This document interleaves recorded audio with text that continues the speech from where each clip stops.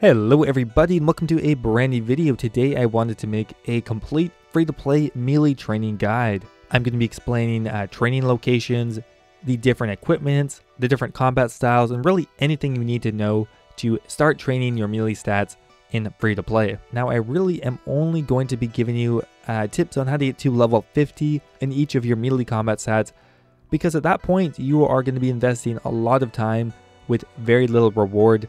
At that point, I would recommend, if you can, to go to a membership, but levels 1 to 50 is pretty quick and fun, even in free-to-play. Anyway guys, hope you enjoy and let's get started. So before I get too far into telling you what locations to go to, which gear to equip and whatnot, I want to explain some of the basics for people who might not know. To begin with here, there are 3 melee combat skills: attack, strength, and defense. Now for the purpose of this video, they are all going to be trained in the exact same way. Now the way you train each skill individually is by switching between different attack styles.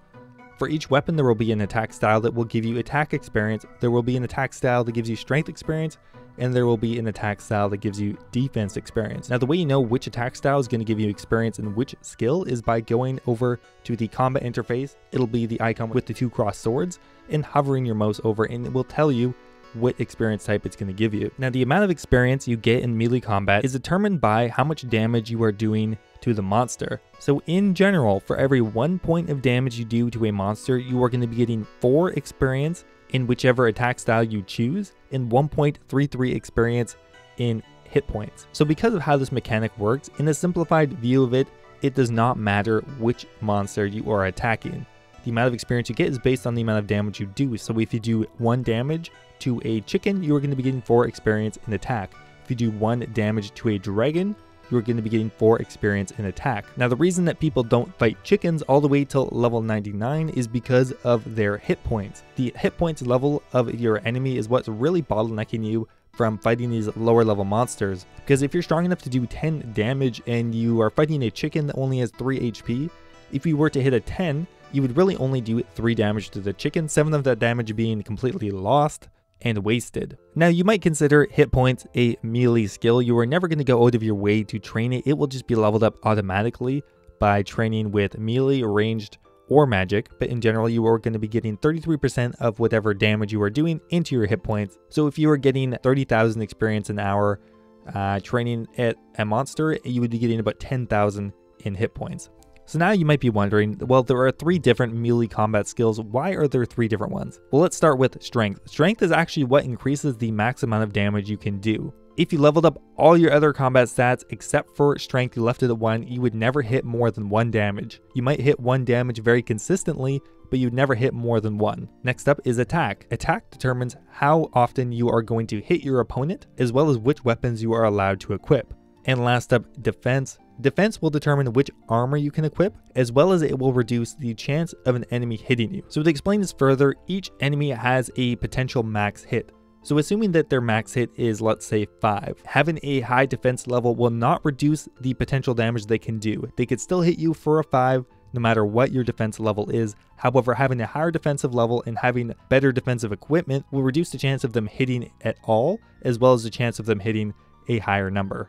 In general, people favor training their strength first. The reason for this is that you will get an increased maximum hit, which has the greatest impact on increasing your experience rates and just the general rate that you kill things at. So often people will train from, let's say, 40 to 50 strength, and then they'll train from 40 to 50 attack, and then from 40 to 50 defense. The one major exception for this is when you are trying to get higher level equipment. If you happen to be level 39 attack and strength, it would make more sense to get 40 attack, because then you'd be able to wear the rune scimitar, which would give you a greater increase in damage than just getting 1 more strength level. However, in almost all cases, people will train their defense last, but really it's up to you. No matter what you're training, it's going to be helping you out in combat. Now let's go talk about the melee armor and weapons that are available in free to play. The best weapon, pretty much in all circumstances, is going to be the scimitar. There are scimitar shops, or you can just buy them from the Grand Exchange. Now the reason why the scimitar is the most used is because it has a good balance between attack speed and melee damage. Or for those who play other video games, it has the highest DPS, which is the damage per second. Yes, the rune battle axe actually does more damage per hit, but it attacks so much slower that it does not make it worth it to use. So besides the weapon slot, the only other item in free to play that will actually increase your damage is an amulet. specifically the Amulet of Power or the Amulet of Strength. Every other piece of equipment is armor and will not increase your damage in free-to-play. In membership, that is different.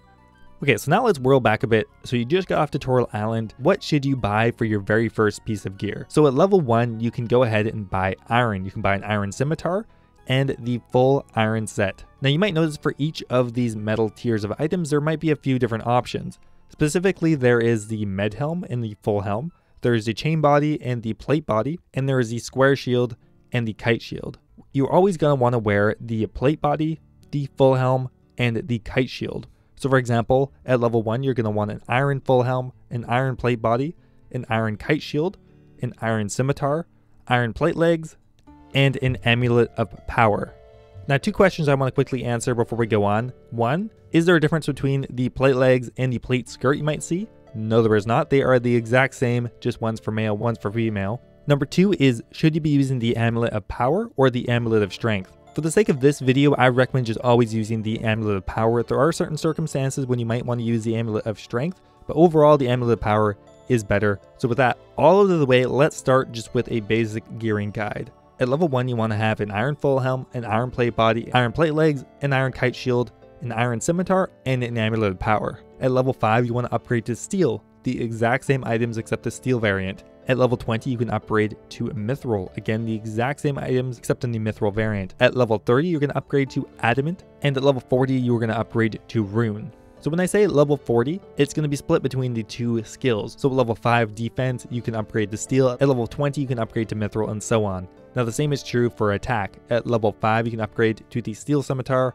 At level 20, you can upgrade to the mithril. And at level 30, adamant, and finally at level 40, rune. Now at level 10, you can actually wear black equipment. However, it can be hard to obtain as it's not sold very frequently on the Grand Exchange and can be more expensive because it is used for pay-to-play clue scrolls, which makes the price a bit higher than what the combat stats would suggest. However, if money isn't an issue, you can definitely go ahead and buy a set of these. It's just between levels 10 and 20 does not take that long. You won't be getting a noticeable boost in combat stats. If anything, I would try to buy the black scimitar. You can probably stay with steel armor all the way up until mithril. Okay, so you've got geared up, so where should you train? So a very simple location from levels 1 to 10 is going to be Chickens. They are located north of Lumbridge and a bit northeast across the river. I will be leaving a map for all of these locations to make it simple. They have 3 hit points, they're easy to kill, and they almost do no damage to you. One other thing worth mentioning is when I say levels 10 to 20, for example, I am talking more about your average combat stats together. So if you had something like 25 attack, 20 strength, and 15 defense, I would say your average combat level is around 20. Now you can't actually go by your combat level. However, that can be affected by other combat skills you may have trained. So if you have something like 50 range, your combat level is going to be way above 20, even if your melee combat skills are low level. So that is why I suggest just taking an average of your attack, strength, and defense. And if you're around the required level, you should be fine. From levels 10 to 20, killing cows is a very good option. They have 8 hit points and are located in almost the exact same location.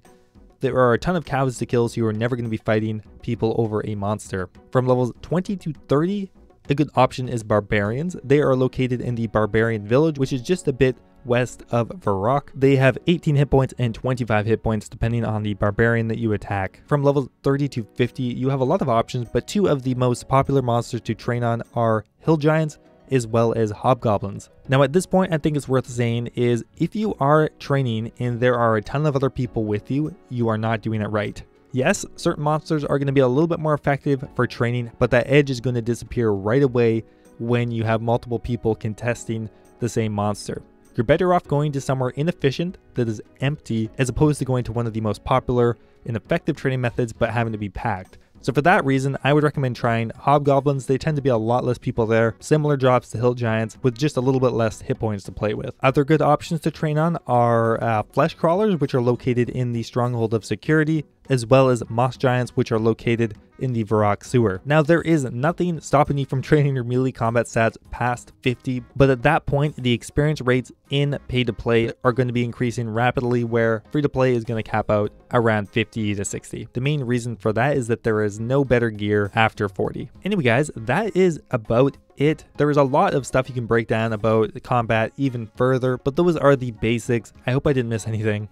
If you have any questions regarding this at all, don't hesitate to ask any questions in the comment section. I'll try to get back to you as soon as possible. If you're looking for another way to support the channel, I will leave a link for my Patreon in the description, as well as there should be an end card on screen now. I would appreciate it if you guys checked it out. Thanks again for watching. I hope you enjoyed, and I will see you next time.